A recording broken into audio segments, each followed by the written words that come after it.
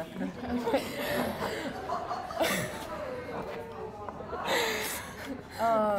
This was an important game for us.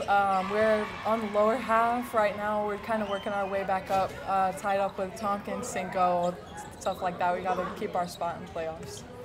Yeah, it was a very important game for us because we've been not doing our greatest so far, so this is just really amping us up and getting us through the district games.